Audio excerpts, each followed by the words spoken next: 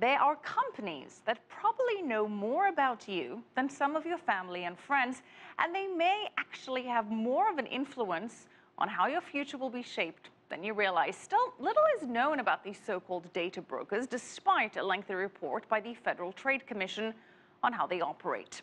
Karina Huber has the detail. eBureau, CoreLogic, PQ. Most Americans have never heard of these companies or know what they do. No, I've never heard of those. No, I haven't heard of. What was it? Can you repeat them again? Never heard of them.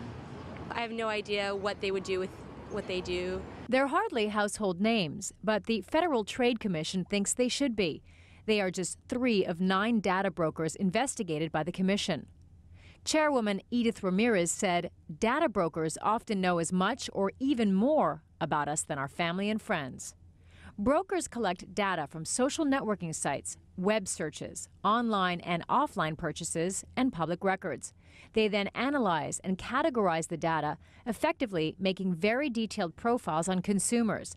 That data is then sold to marketers. Jonathan Hood is an attorney who works on privacy policies for corporate clients. There is sort of a veil of secrecy there in terms of what are they actually collecting. The report did not find any unlawful activity, but Hood says the worry is that there is the potential for companies to discriminate against certain groups of people. No one is really 100% certain what exactly goes on behind the scenes, how much of that information is used in ways that maybe it shouldn't be. For that reason, the Commission is calling for greater transparency.